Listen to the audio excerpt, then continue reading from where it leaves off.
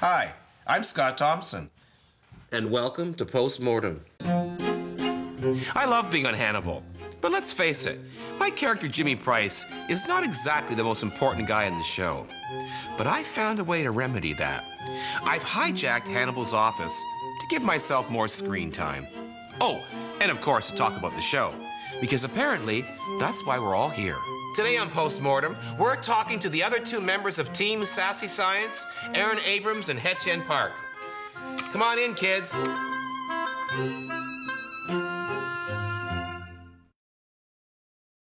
Okay, we're here with Hettienne Park and Aaron Abrams, part of the team from the BAU. And, oh, you're probably wondering what this is on your glasses. What is that? What is it? These are roofie guards. Because there's been a lot of people being roofied on the show. There is a rumor that Mads is the one doing the roofing. There's a rumor. Who started that? I started just now. Right. Okay. So it hasn't gone far. So now I have to pass that on. That's my job? Well, these guys, they can all pass it on. I think it's already passed on. We're supposed to talk about Hannibal. We're going to talk about Hannibal. Let's talk about Hannibal. When we're working on the stuff in the lab, God, we're faking it. I disagree. Totally. I'm doing everything by the book. No, we don't have a clue what Absolutely untrue. I remember being trained how to hold the gun, and that was my... How were you doing it before? Show me. I was doing a lot like, you know, Get Christy Love, like freeze sucker. Oh, big wind That kind of thing, like all that sort of thing and all that. And I remember the guy saying, Scott, when you've got your gun on the perp, don't roll your eyes. I was like, whatever. This is the real weapon. That's what's causing them to freeze. It's not actually the gun. It's this. What was your favorite thing about being on the show? The guns. The guns? Yeah. What about you? I like the digging around in the dead bodies. You do? Yeah. You like being in the morgue? When am I ever gonna get a chance to do that? To touch again? extras. When am I ever gonna get a chance to touch? Yeah, and they can't have to lie perfectly still. I must say. I can do whatever I want. We're gonna talk about what happens in the show. Okay. We're gonna talk about the fact that you die.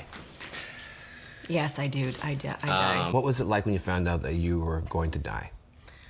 Well, I knew right away. Yeah, I mean, because the first season, From the very first day, from the very first time I met Brian, I knew that was going to happen. Right. So I was just happy that I got to come back for season 2 because they were supposed to kill me in season 1. They were supposed to kill you in season 1, but people liked you so much, and you were doing so well. Shucks. No, it's true, and people went, we can't kill Beverly Katz right away.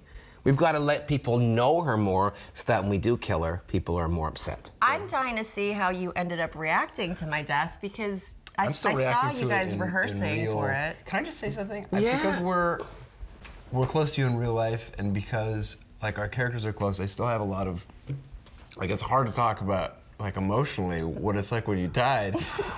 You're gonna cry. No, look, we're in this room. Can you just do quick for the therapy on me? punchline. I want you to do therapy on me right now to sort out my feelings about Hetty's death on the show. How do you feel about Hetty's death? More lines for me. More lines for me. That was a breakthrough. You're very good. Thank you. You're very good. You're next, by the way. I know. I'm getting. How do you survive? How do we survive? How do we not get killed? This interview show is helping you getting killed off the show, for sure. I think the way I can be killed is by keep attacking our guest stars. Okay, I think that's it for Post-Mortem this week. I'd like to thank my guests, Hettienne Park and Aaron Abrams. See you next time.